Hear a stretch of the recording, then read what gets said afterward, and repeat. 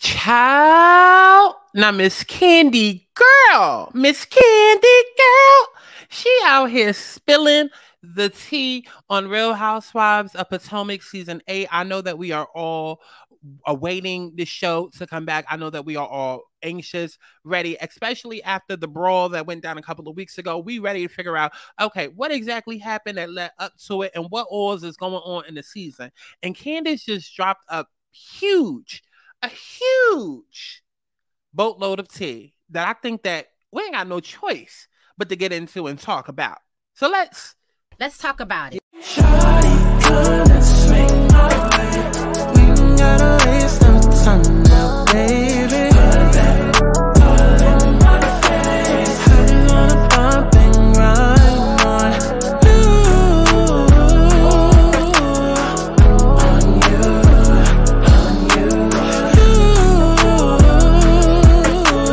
Put you on my face, so shawty, gonna swing my way. I want people to have fun. Let's kick back. Let's get into a little tea. Let's not get too crazy, but let's enjoy the sip.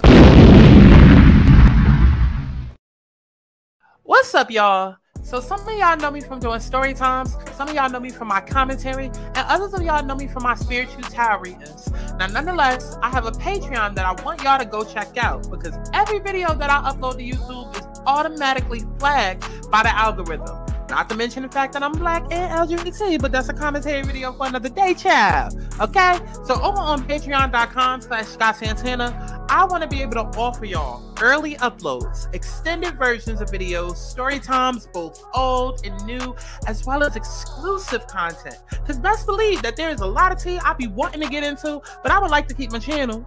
Okay? And I'm going to leave it at that. So do me a favor and go sub to my Patreon. Now, also, for those that don't know, I am psychic. I'm an intuitive healer, a light worker, as some would call it. Baby, I'm gifted, okay? I used to run a channel called Alana Souls for a few years where I would put out intuitive messages, predictions, zodiac readings. But now I'm starting to transfer all of that content over to this channel and merge those entertainment and spiritual worlds. So I did want to inform y'all that I do offer personal alignment readings featuring tarot, astrology, and other divination tools. And, you know, once in a blue, y'all can catch me on live. We could get a quickie reading done as well. Now, if you're stressed out, confused in your life direction, unsure about your love life, career, money, going through your Saturn return, even if you got a fake friend of you, I can help you. I consider my alignment sessions to be spiritual therapy. Let's break you down to help build you back up. Okay, let's figure out who you are and where you come from to understand where it is that you're going. How many times in life do we get to a certain age or past a certain obstacle and wish that we would have known XYZ ahead of time? Well, now you can. So if y'all don't go book a reading with me on my website, thealignedSouls.com, and allow me to whip that butt back into shape and align you back to your highest good and highest soul, baby. I love you all for real now. And HD boo. But let's get to the chi-chi, the kiki, the internet bull. What's going on, y'all? It's Sky Santana, aka Cha-Cha-Cha-Cha-Chi-Chi, and we are back for another Let's Talk About It, because we are talking about it, girl. Okay, now listen, like I said in the intro, Candiace has gone and dropped a huge bombshell about the upcoming season of Real Housewives of Potomac season 8, and it's got me a little, I ain't gonna lie, y'all, it's got me a little nervous. Okay, but before we go ahead and get into all of that, y'all already know, go ahead and thumbs this video up so other people can see it and join the channel. Come on now. Red light, green light, red light, oh. Red light, green light, red light, oh. I don't do yellow, cause it's so mellow. If I don't say hello, you know from the get-go. Red light, green light, red light, oh. Red light, green light, red light. I don't do yellow, cause it's so mellow. If I don't say hello, you know from the get-go. Okay, y'all, so let's go ahead and get into this tea that has dropped. Okay, I was just scrolling on Twitter, minding my business. I came across this interview because I do follow, you know, some of the Housewives blogs. Jay's reality blog is one of my favorite blogs. They cover, you know, all the reality TV, so shout out to them. And I did come across this clip that they posted And, as I'm listening to it, because mind you, I woke up this morning with Candiace on the brain. Okay. I woke up this morning with Candy Girl on the brain because I have a very special relationship with Candy. Okay. Personally, I feel like that is my best friend in my head. Okay. Listen, we are so much alike. Okay. And, yeah, I was supposed to do a reading for her like 2 years ago, but I never got around to doing it. One day I'm going to do it. One day I'm going to do it. Okay. But I've been telling her, like, bitch, get your ass over here to New York City so that you can perform and you can see me. The fuck? And child, she finally listened. Okay. Because tell me why she got a show on Monday in New York. And I ain't even realize. So now, listen, I'm gonna need y'all to come get a personal reading, baby. Okay, go get you a personal reading. If you see me on live, come get a quickie reading, girl, because I'm trying to show up and show out. I'm trying to pull up on Miss Candiace Dillard at her show on Monday. Okay, but aside from that, I saw this clip and she went into detail, kind of talking about season 8 and what to expect. And like I keep teasing, like it's something that she said that really made me like, okay now, girl. Okay now, girl. So without further ado, let's just go ahead and get into it because okay now, girl. Okay now, girl. How did it feel this time around? Like, has anything changed with you? Does it still feel the same? Season 8 is different. Okay. There's a clear divide this season that I think we've not experienced before. Mm-hmm. So you'll kind of see us work through the division. And I don't want to spoil it, but how we get through it, if we get through it. You see I saw a lot of different sides of people this season. People surprised me in the worst way. Okay, and that's just where I'm gonna stop it right there because we're gonna keep it going and discuss the whole clip, of course. But because listen, there's so much more that she said that we got to get into. But before we get there, at this point, I was already rolling my eyes when I heard her say, when I heard her speaking about, like, oh, okay, well, this season, was different people, and I don't really know. Basically, she was, explaining that this season people showed their true colors and she was surprised. And this is a problem that I be having with Candy Girl, which is another reason why I gotta pull up on her. Okay, because I need to talk to her in person. Okay, maybe because I'm 5'11" and she like 5'2". Maybe when we dominating over her, okay, towering over her, maybe she'll get it through her head. But Candy Girl, I've been telling your ass for years, these bitches are not your friends. So I'm not understanding which one of these motherfuckers within the cast has shown you differently than what the fans have been fucking telling you and what I've been fucking saying. None of these bitches are your friends, okay? None of them. Let's go ahead and bring the cast picture up, okay? The cast picture up, because we can really call this the Real Housewives of fake land, okay? A fantasy land, okay? A fake friendship land, okay? Because none of these bitches are your friends. Let's go down the line. Okay, Mia's first season, y'all was going at it. Okay, y'all had the whole little salad toss fight. Okay, and then last season, when it came to Chris and the rumors, she blatantly sat there and lied and joined in on the rumors. Okay, even though y'all have y'all moments where y'all kind of respect each other and kind of like, okay, we just doing it for the show, whatever. Like, she still don't like you. Giselle has never fucking liked you. Has never fucking liked you at all. And that much was made very clear. As soon as Monique got her ass up off the show, what did she do? She came after you and your husband and made up all of those rumors and whatnot last year. So you can't be shocked by those two. Karen has blatantly lied on you, purposely took Monique's side. She sat and watched Monique come after you episode after episode after episode in season 5 and still took that bitch's side. Still took Hazel's side.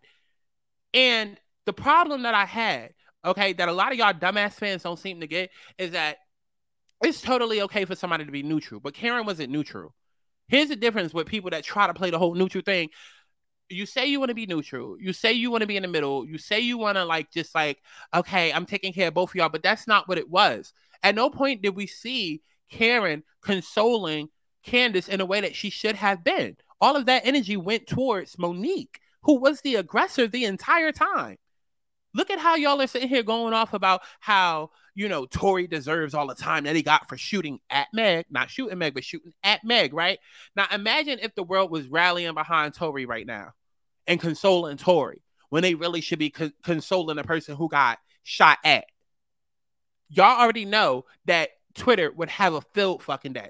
Twitter is having a field day right now. All you hear is protect black women, and y'all really must hate black women. And oh my God, as a dark black woman in America, like y'all are already saying that now, just at the simple fact that people are defending Tory Lanez. Not even so much of defending him, but just saying that, okay, 10 years is excessive. Y'all are already going in based off of that. So let the whole world rally around somebody who actually committed a crime, committed a fucking heinous act, and violated somebody else's personal space. Y'all would really have a fucking field day even more.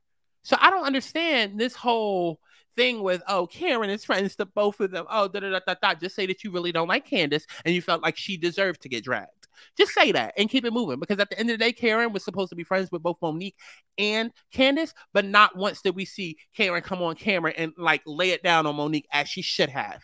And miss me with the whole, oh, we don't know what Karen told that girl in private and fuck all of that, because she fought the bitch on camera. Now, matter of fact, it wasn't even a fight. She attacked Candiace on camera.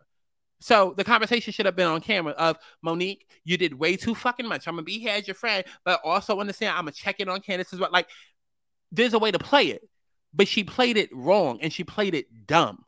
Okay? She completely took up from Monique, didn't really step in and tell Monique how she was wrong, and then we didn't even really see her consoling Candiace, who was the actual victim.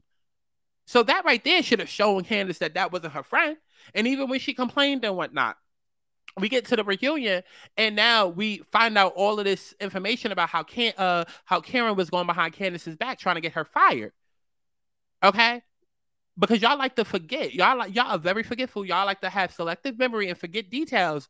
But Karen, the same one who hasn't really had a real storyline in years since her parents died, let's wake it up. Let's talk about it. Okay? The same one who has not had a real storyline since her parents died. Okay? And since her and Ray's marriage was the topic of discussion for that one season. This is the same person who said that she was friends to both Monique and Candiace, but went behind Candiace's back and tried to get her fired. She took something as simple as Candiace telling her to go to hell and tried to make it seem like Candiace was sending death threats her way and like really, really coming for her. And then she went to production and tried to get her fired from the show. And see, I'm sorry, Candiace, because this is where I gotta fucking call you out, because your dumbass went back and befriended the bitch. Befriended her, gave her another chance. Just as you did with Giselle, same as you did with Mia. Okay? And speaking of too many goddamn chances, let's move on to Ashley. Okay? Because Ashley is the real reason why people started hating Candiace, if we're going to keep it a buck. Now, there's a whole bunch of people who really just feel uncomfortable seeing Candiace be in a space that she's in. She's young, she's beautiful, she's popping, she got money, she has wealth that's been generated from her mother. There's a lot of people that don't like her based off of just how she was raised and who she is, right? But then there's also a lot of other people who felt like, okay, Candiace was kind of that girl, but then the whole butter knife scene where she was kicking Ashley out of her home because Ashley was trespassing at that point. Don't give a damn if we film it. Baby, this is my house and I can shut it down at any point. Which Candiace tried to. And production kept sending Ashley ass back up in there. To which Candiace was, flinging around the butter knife. But it was a butter knife. Okay, and so ever since then, we've seen Ashley try to go after Candiace, whether it meant, fueling the Giselle Chris rumors, or whether it meant, I'm gonna do some vindictive shit, act like we friends. I'm gonna sit up in your house and smile and giggle with you, but then I'm gonna wait until we get into a group dinner scene to try to expose you. Another bitch she gave too many fucking chances. Now, Robin, we ain't really know that they was even that fucking close until last season. Apparently, they're closer offline than they are, during the show, because we ain't never really seen them to be that close. But then last season, when Candiace got mad at Robin out of nowhere, we was all like, what the fuck? But apparently, they've been close. So I don't know, because Candiace, to me, it would seem like, okay, if the girl showed you something different last year and we didn't even know that y'all was close like that, what true colors are coming out this year if she already began to show you last year? I don't know. Now, could it be Wendy? Could it be Wendy? Wendy's the only viable option based off of what Candiace said, because everybody else has been like very up in your face about who they are. I don't know if Candiace has noticed that Wendy isn't necessarily her friend, but the fans have been saying it. And we know Candiace is on social media, and I know she reads our tweets because that's how me and her had even gotten in contact about me doing a reading for her. Like, come on. Candiace knows who I am. That's my best friend. Okay, let's talk about it. But I know that Candiace is on social media, so there's no way in hell that she hasn't seen everybody and their mama with a logical thinking fucking mind say that Wendy is not truly her friend. Because we see Candiace has gone to bat for Wendy several times, like time after time, especially when it comes to the Green Eye Bandits. But we've never really seen Wendy do the same for Candiace. So that begs me to wonder, like, is this a season where we're finally going to see a crack in Candiace's and Wendy's relationship? Because that's the only person out of all of these people that I could see, ooh, I didn't realize that there was, you know, something there. I didn't realize that this person had this other side. Because Candiace loves to give chance after chance, but literally everybody else has had multiple chances. Wendy's the only person where it's like, okay, it would be something brand new for her. I don't know, but let's go ahead and get back into this video because I just really found that interesting.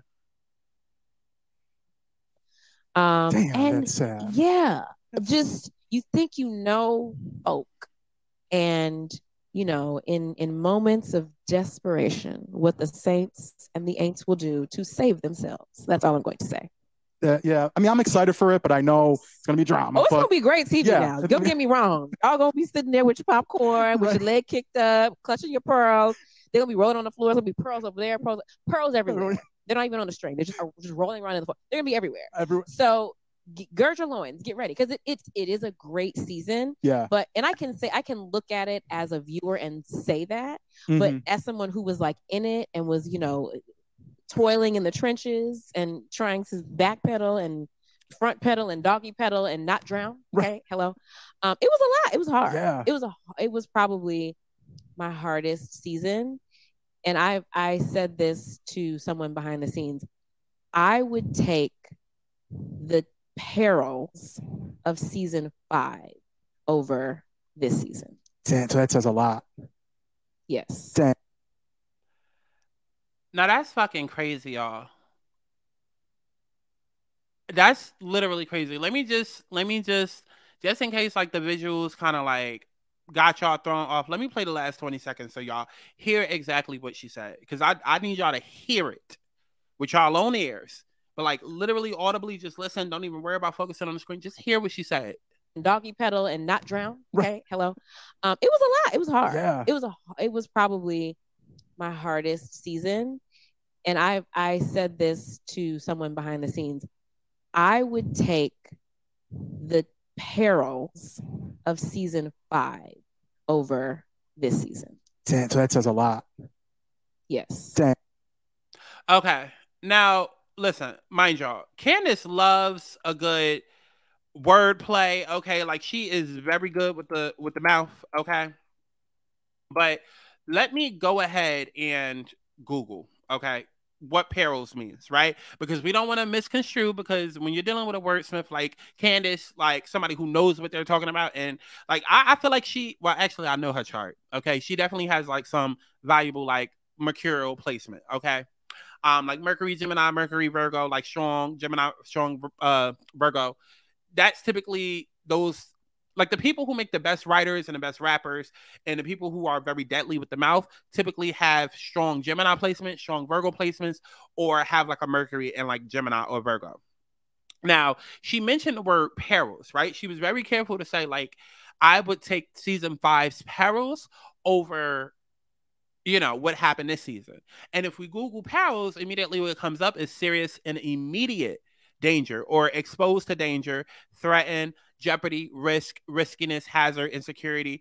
Now, even though you could have used, you know, just use context clues. Again, this is Candiace. I want to make sure that we are focusing on every word, because Candiace is a very intentional person and she's quick on her feet. And so if she used the word perils, like she's trying to be tongue in cheek, but at the same time, let's make sure that we're hearing her correctly. And regardless, she's speaking about the dangers of season 5. And the dangers of season 5 was from, you know, Ms. Not for Lazy Moms, aka Miss Hazel No E. Okay, Miss Hazel No E, the one who, like, have y'all watched her podcast yet? Have y'all subscribed to her YouTube and her Binder views? Okay, because y'all keep saying that the Binder views is up there with Phaedra, but why ain't nobody subscribed to her Binder Story Times? And you know, just because I love a good receipt just because I love a good receipt. Because what we're not going to do is get in the comments and Team Monique, bring Monique back, bring Monique back. No, because y'all just want her back to fight. That's all y'all want her back for. Y'all just want her back so she can fight. Okay, y'all want for Miss Not for Lazy Moms to clock in and not be lazy and get the fighting. And that's what we're not going to do. That's what we're not going to do. Okay, let's see if I can even find it. Okay. Like, did she even delete, like, did she delete her page? Because here's her page right here.